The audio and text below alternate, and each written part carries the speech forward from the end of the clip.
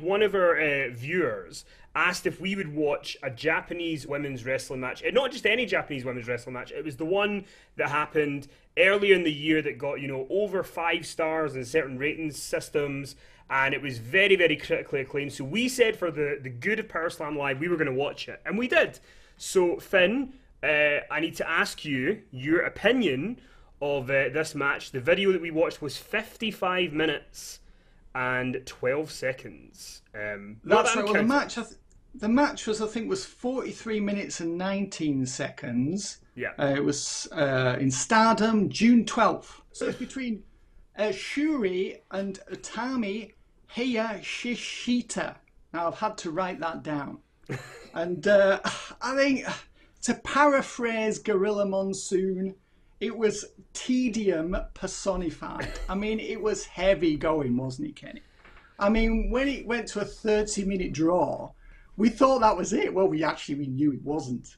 But it went to a 30-minute draw. We thought, well, thank God that's over with. And then they did a restart and they gave them 30 more minutes. Thankfully, it did not go to a 60-minute draw. It only went 43 minutes and 19 seconds.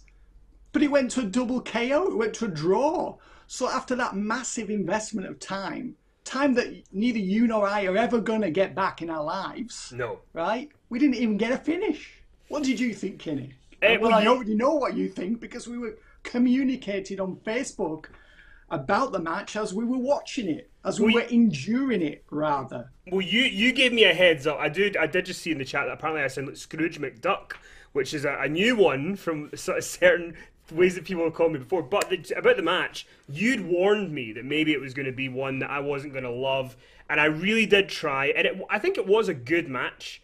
It was very well wrestled. They worked very, very hard. It just kind of went on and went on and went on. And when the 30-minute draw had happened, it was like, great. That's fine. I enjoyed this fine. But when it kept going, and then they're doing the promo, and in the promo they had the fire of a pensioner and how they delivered that they wanted to keep wrestling each other, and then they kept going, and then the referee just counted them down to 10, match over. It just felt like a bit of a wet fart in a church ending. So I mean, what I can only assume is that was leading to a rematch, but unfortunately I'm tapping out, guys. I can't do the rematch. But we have watched it, and for that we deserve a gold star, I say. We certainly do. Yeah, we went the distance. I mean, some of it was dramatic. Some of the submissions were very believable, and it was not dissimilar to some of the War Games matches that we reviewed in the past that have gone 40 minutes plus or nearly 40 minutes. And you can't fault the effort that went into them, but they just lasted too damn long. And, the end result of that, the upshot of all that, is that you just feel rather bored by the whole thing. So I think the match would have been a hell of a lot better if it was about half the length.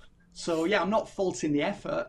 You absolutely cannot deny that these two are very talented. And they put in a hell of a shift with that match. But like with many things in pro wrestling, it's, less is more, and you need discipline when you're laying out a match. And I think it would have been better had it been 22 minutes, not 43, and if they'd given us a finish.